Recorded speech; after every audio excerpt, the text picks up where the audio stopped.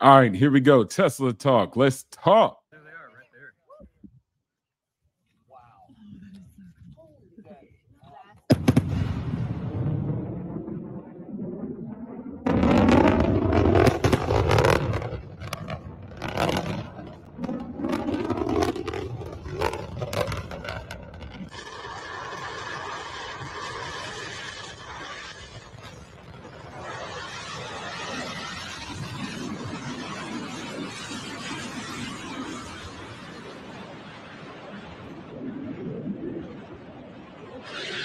Don't see it.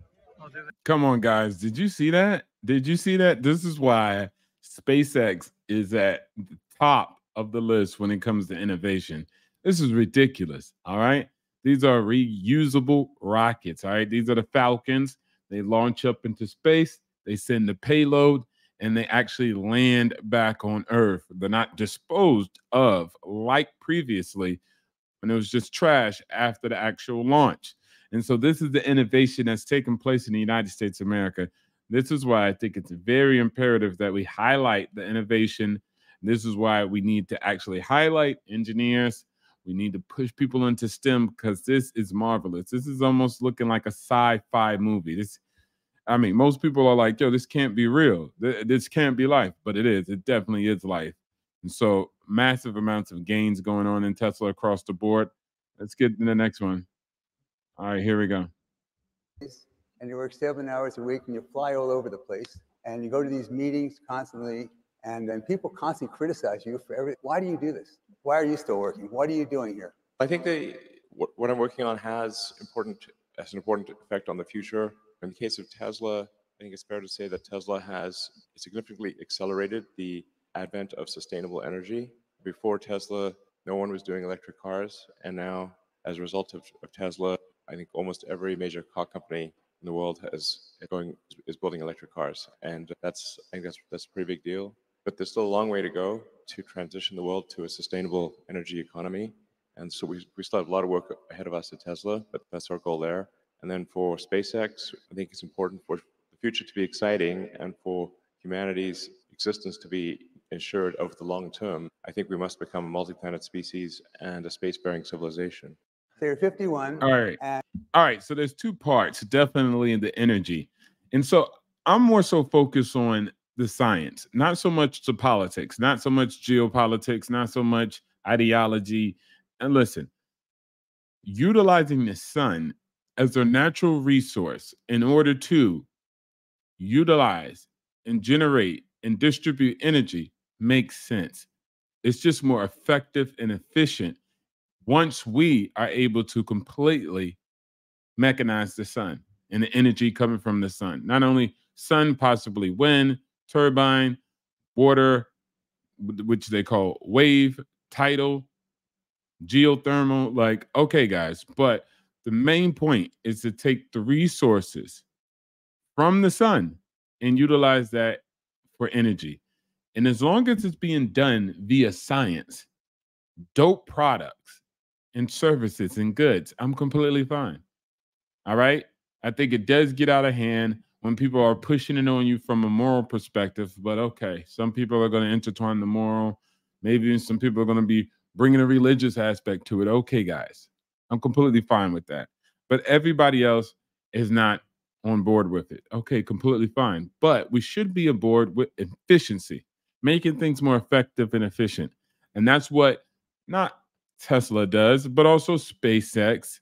There's two parts. Remember, one was energy, whether it's EVs, whether it's the Powerwall, the mega packs. There's massive amounts of benefits and pros that come from Tesla as an overall company that stretches far beyond electric vehicles. Now let's move over to the actual SpaceX. I think it's pretty exciting that we actually have something in the crosshairs on the horizon. And something like space exploration is essential. Look, guys, we don't want to be sitting on a rock, sitting on Earth, and then we got to deal with the Armageddon or what was that one movie? Independence Day, Impact Day, whatever, where the meteor is coming. Don't Look Up, all these shows, right? All these movies. We don't want to have to deal with that and then try to figure out how we're going to scramble from that perspective. Like, oh, how are we going to make it work at this point? Like, the meteor is already coming at us. We only were able to live on Earth. We didn't figure nothing else out. And so it is what it is. Like, guys, there's so much in the stars, there's so much in the cosmos. It'll be very interesting to see what we can do, where we can go. And I think it's an interesting thing to kind of do.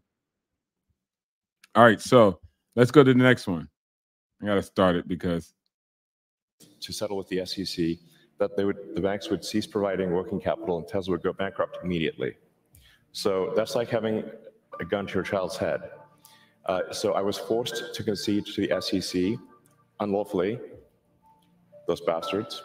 I was forced to admit that I lied to save Tesla's life, and that's the only reason. Don't forget to subscribe below for your daily. See, guys, so he's saying that he was enforced by the banks to kind of make an agreement with the SEC, Security Exchange Commission. And guys, I want to point out that a lot of people don't realize, in economics, there's economic warfare. There's, people have conflict of interest. There's many things at play. It's a multifaceted, multivariable situation. And so when you're thinking about economics, you think a company just starts up, it only gets support. And no, that's not true at all. There's going to be people who are already in the industry. Those are people who have objections to your innovation, their competition, and by any means necessary, hook, crook, or steal, or even by legitimate forces, they still will oppose you. And so a lot of the times, Tesla as a company is dealing with these different types of wars at play, these battles, right? So Tesla is attempting to win the war, but it still has to fight a multitude layer of battles here and there. And so Elon Musk is talking about a time where he had to make a compromise in order to continue to receive working capital from the banks at the time, because I believe this time it was well before today where, Tesla was struggling, especially when it started actually mass producing the Model 3. So net across the board, these are a lot of things you have to understand. Being an entrepreneur, being a CEO, it's not as easy. And unfortunately, those are one of the things that we have to deal with. But that is life.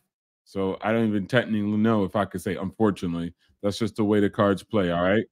So we have to really be attentive in that and know what we're doing when we're talking about, hey, man, I'm going to start my own business. Like, hey, it comes with things, all right? It's not that easy. Let's continue. Visiting Israel, the Israeli government announced a crucial deal with him. Starlink will only work in the Gaza Strip with the approval of the Israeli government. That deal stands to give Israel even more control over internet access in Gaza as it wages a war against Hamas.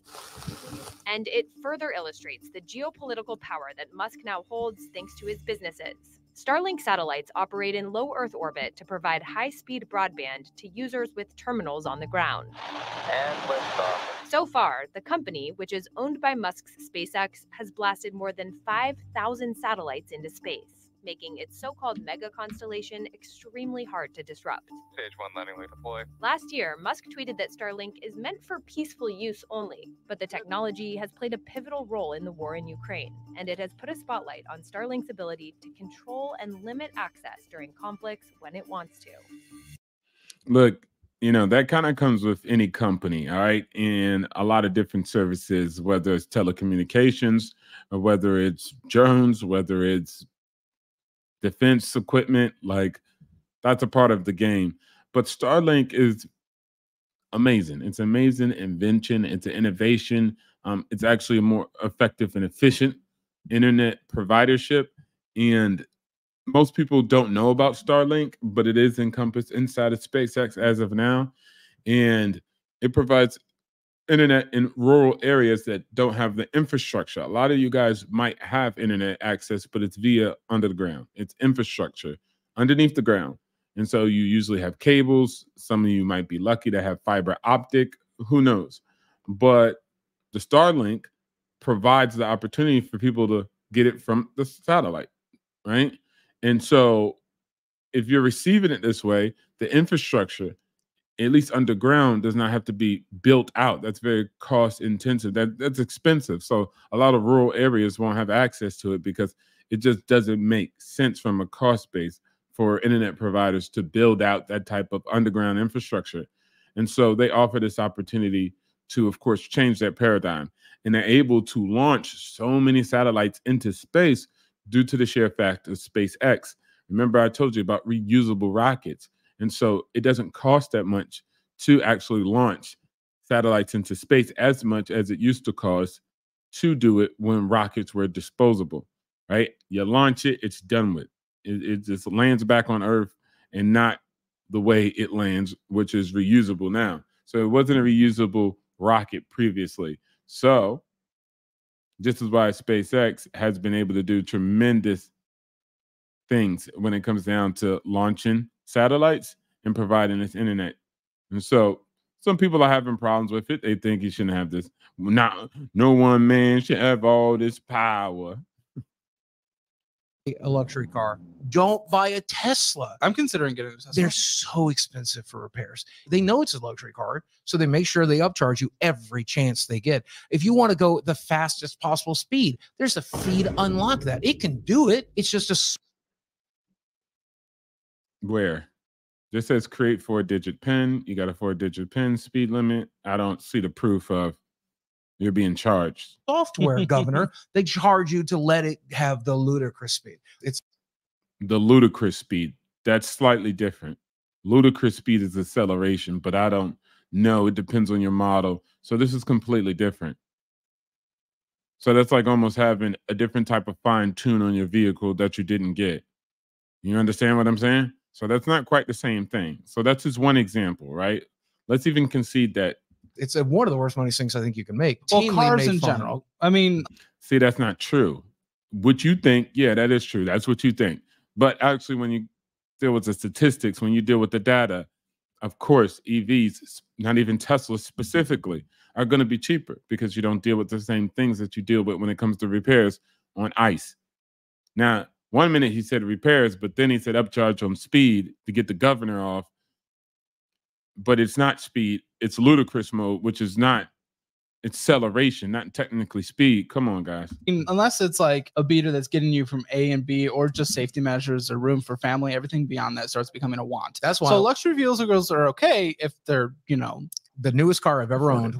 And they didn't talk about fuel, right? Like you save massive amounts of money when it comes down to the fuel. In comparison to ICE, there's no reason to go back and forth about this damn shit. It just makes sense.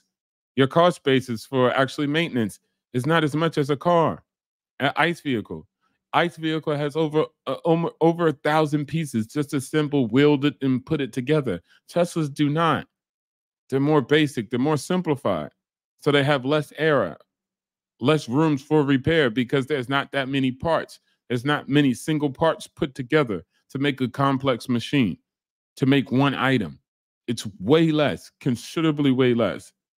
And so, therefore, your repairs are extremely lower. Shoot, your repairs are even more trying to figure out what to do in order to fix the car, especially in ICE vehicles, because there's so many pieces that could go wrong. Was this hybrid. Yeah. And it had one previous owner, and I bought it just before all the prices went crazy. So I got it for Good.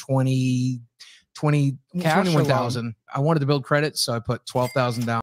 And this is the same guy who's also, if you watch my live stream, this is the same guy who bought, well, what did he buy? Bitcoin, Ethereum. Like, come on, guy. I'm sorry. I'm not listening to anybody who's out here buying Ethereum. Let's move. Tesla talk. Shout outs to the big homie, Matt. He's going to review something. Why am I'm not subscribed on this channel, but the other one. All right, let's go, Mike. White Performance, who brought her Mercedes in for service and was given this by the service advisor. Seriously?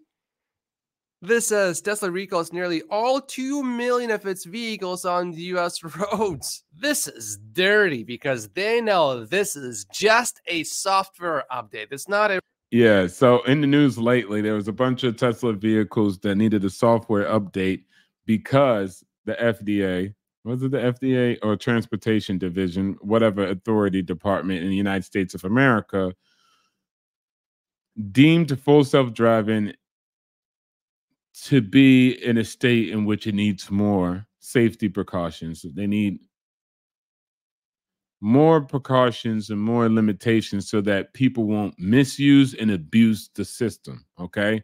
And so they demanded that Tesla update it so that people, not because the FSD didn't work, but because how people could misuse it and abuse it. So it has to be updated and changed because of that. And so they took it as, we're going to put out 2 million vehicles need to be recalled. They don't need to be recalled, right? This is technology. They just need to be updated over the air. So they don't have to bring the vehicles in. They don't recall. It should be categorized for vehicles that need to be brought back and fixed because it just needs to be updated, right? Bring back into one's old mind. Let's say recall cars, because you just put what is a recall on a car is issued when a manufacturer or NHTSA determines that a vehicle, equipment, car seat, or tires an unreasonable safety risk or fails to meet a minimum safety standard. Now, it met the safety standard, and it was not unreasonably safe until they deemed it to be after an investigation due to not the vehicle, the equipment on the car, but due to the misuse of the user. So therefore, this is why they want it. In most decisions to conduct a recall or remedy a situation or safety defect are made voluntarily by the manufacturers prior to the involvement of the NHTSA. And so net, when it came down to this is at this point where Tesla said, okay, we're going to do a over-the-air update and update the cars to have the features. This is why it's good to have EVs. If you had ICE vehicles, you have to bring all your goddamn cars back in, right? So it just proves another point. When it comes down to logistics, when it comes down to repairs and transportation, it's just a cost-efficient vehicle, period. Now, I know this loser would like to say it's expensive and it's a luxury car and all this other nonsense, but it's pretty, it's a minimalistic car, right? And at the same time, these are the good things about it.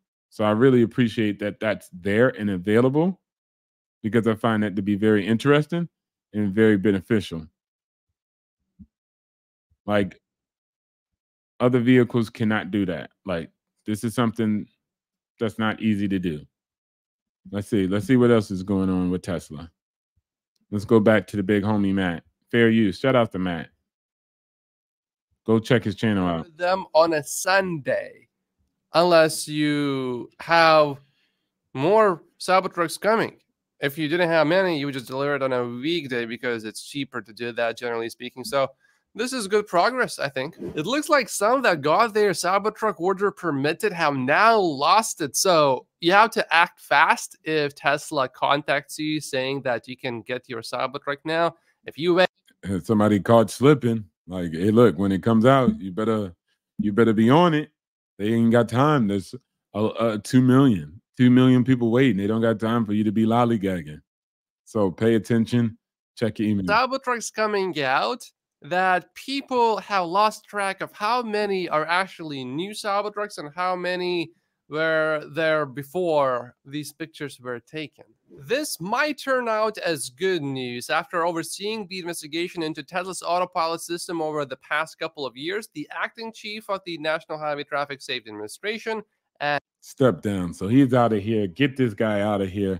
Hopefully we get somebody who's better. Hopefully we get somebody who's not as bad as that guy, but you never know. He could be worse. And so net, we'll see, but in cooperation with law that limits how long officials can remain in a position. So this guy should have been out, right? So now he's finally getting out. Get the stepping. Autopilot system. They say one of the things we determined is that drivers are not always paying attention when that system is on. As if drivers who don't use autopilot also always pay attention. The number one. Yeah, you see, like the drivers who don't drive with autopilot don't pay attention, right? They don't drive with FSD. They don't pay attention. Like, seriously, people are on their phones. It's ridiculous. I'll give you guys an example. I was driving from Bangkok. I was riding in the car with a taxi driver from Bangkok to Pattaya. And the woman was driving, and she literally had her phone in her hand in the steering wheel, right? So she kind of had one hand like down here on the wheel, and then the other one for the hand where she had was holding the phone, and she was clicking through this, clicking through that, talking in the chat group, updating, watching the soccer, clicking on soccer clips in the chat group. People were dropping like video clips. She was looking at them. She was, typing in our conversation. Her eyes were on the road like every other 10 seconds. It was ridiculous. It was ridiculous. I didn't argue. I asked her to pull over on the next pit stop, and we were like at the halfway point, and went to my phone, found another driver, paid her for the trip, even though she didn't take me all the way there. I paid for the whole trip, got out, left. The lady was like, well, why? I was like, oh, well, I'm just going to get some food here. She don't need to know why. I don't need to talk to her about it. Don't need to argue. Don't need to go back and forth. It's ridiculous. One more example. I don't take scooters here in Thailand. I'm sorry. I'm not trying to save, because I'm trying to save 10 minutes and $5. I risk myself I increase the risk of dying in an accident. No, I'm good. So, scooter, hop on the back. This guy's driving. He starts texting while he's driving me down a hill. He's texting, guys. He's not hitting the button and saying something and then letting the voice message go. He's not sending voice messages. This dude's up here texting with one hand while he got one hand on the other handle. This is a bike. You have two hands. Bro, I asked him to pull over. I say, oh, no, I'm going to stop here. He says, oh, what's wrong? I say, no, just stop. I get off. I never ride them again. Regardless, they're dangerous in the first place, and I shouldn't have been on it that time. But, bro, you cannot care about your life. Go ahead. But for me, just because you're trying to text somebody, some bullshit. You're not texting them about getting rich. And even if you did, I don't care. You're not about to put my life in danger. So once again, what are the common causes of car accidents? Drivers being distracted by BS. Accidents is distracted driving. And we know very clearly that when people drive with autopilot on, these vehicles are less likely to have an accident, as you can see from the data here. And I need to make a little confession here.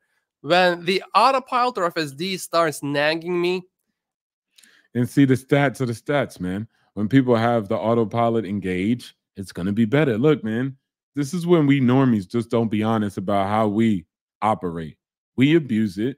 We're out here trying to message a shorty, arguing with our chick or arguing with our man, whatever the case may be. Y'all out here doing that instead of keeping your eye on the road. You're talking about knickknacks and BS, a cat video, uploading it. This is what you're doing while you're driving. So the FSD is out here saving lives. Come on, man. happened. I just turn it off. And then I just drive myself. Now, the data say good intentions. Let's go for it. Autoblog.com has this article. Elon Musk is cracking under the pressure of the biggest gamble he's ever taken in his life. And I really need to emphasize that this is a real article. I really have to say it. You'll understand why after I read this one single line for you. SpaceX rockets captivated the public's attention. Even when they blew up, everyone still clapped. Now, listen, guys, this is what I'm talking about. Maybe, the journalist just doesn't understand anything.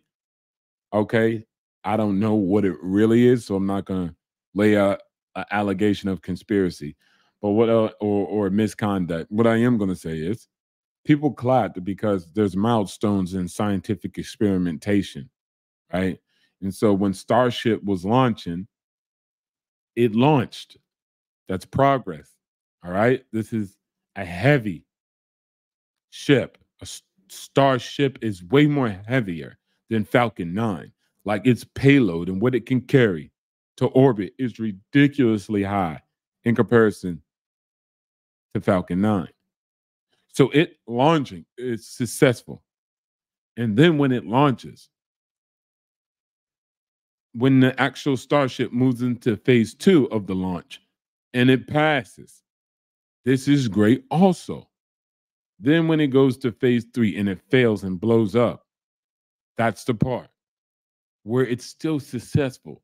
There's stage 1, stage 2, stage 3. Now, no one was going to clap, possibly, if the thing was just sitting there and it just blew up. But also, being scientists and not reporters, they also understand that trial and error, it comes from error. Error helps you figure out the trial and the trail. So this is why, instead of actually just being honest about science or actually knowing about science, I'm not saying they're being dishonest, they could see, oh, well, people are still clapping because there's been some scientific advancement made here, possibly. Let me dive deeper into the details. No. They attempt to project that people are just cult-like and they're clapping even if it blows up. That's not the truth.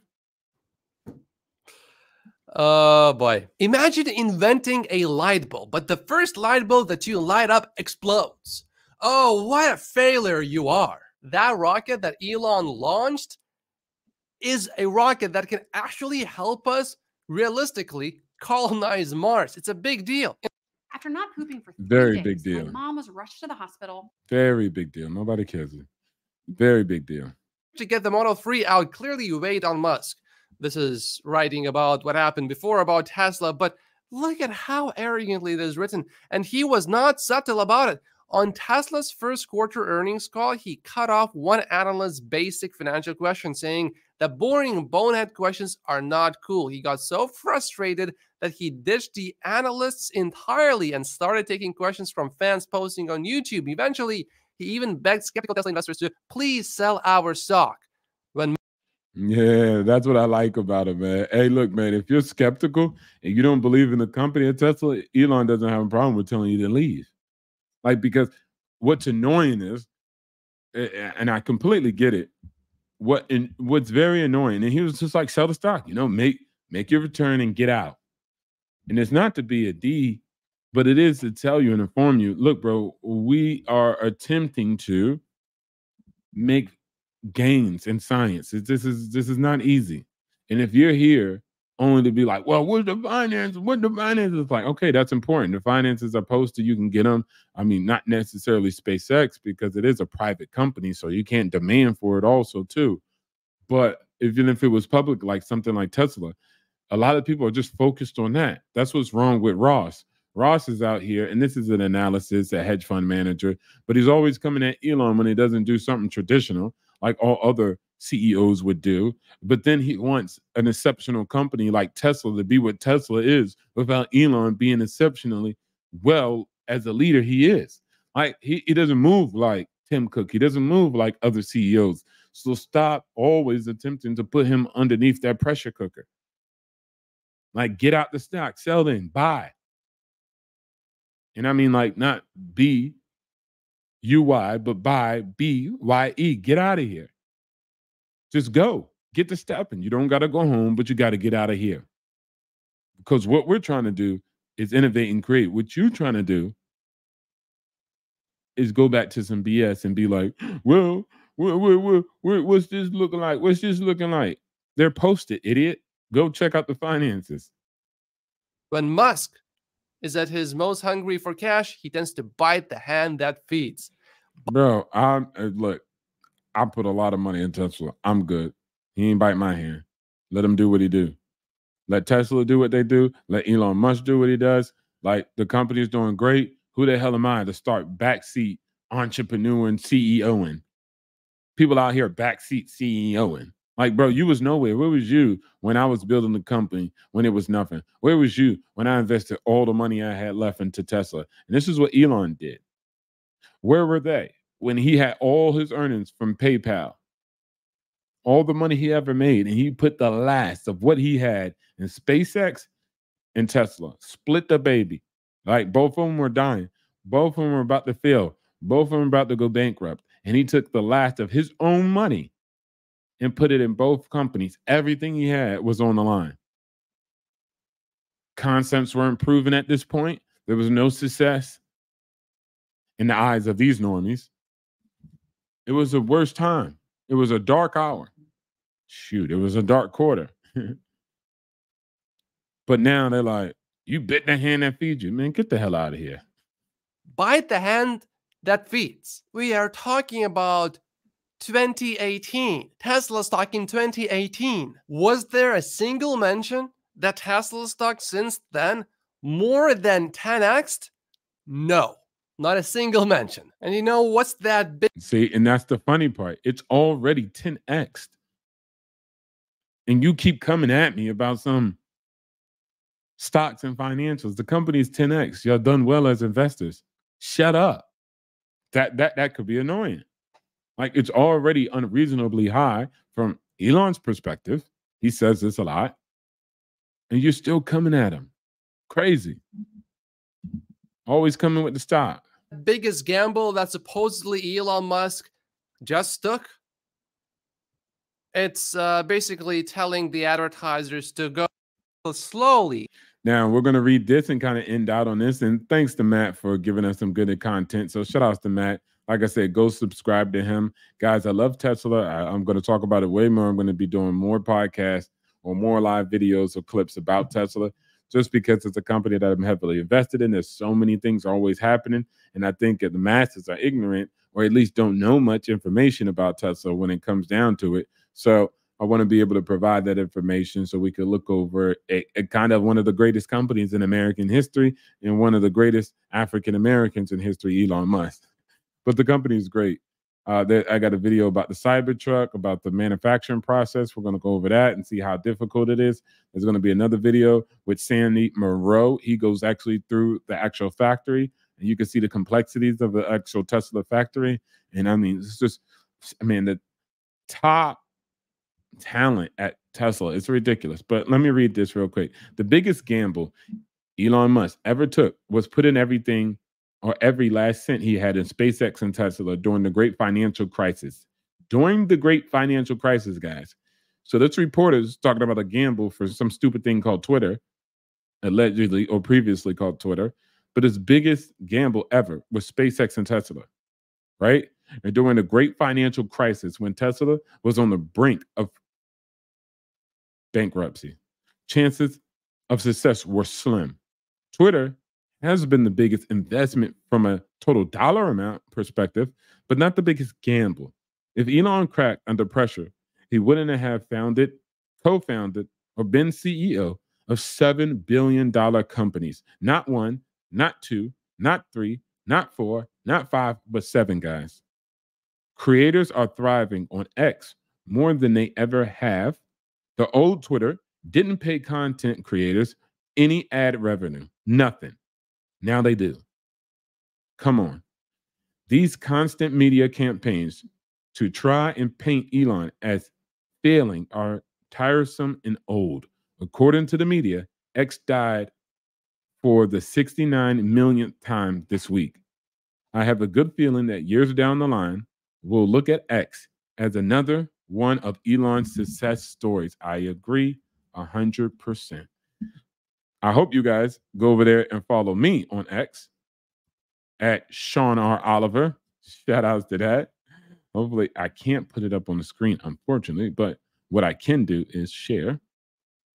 Go check me out. Obstacles to Opportunity. You know, we over there, right? The man behind Obstacles to Opportunity, YouTube combat veteran, ex-diplomat, ex-FBI contractor, and accredited investor, online influencer living in Bangkok, Thailand. I'm going to definitely put more stuff on my actual, Twitter. But go over there and follow me on Twitter, guys. You know what I'm saying? I'm going to drop the link. I'm going to have it actually in the description below this video. So please go and find me over there. I'm definitely going to be trying to build out my platform over there on X because I'm with Elon all day.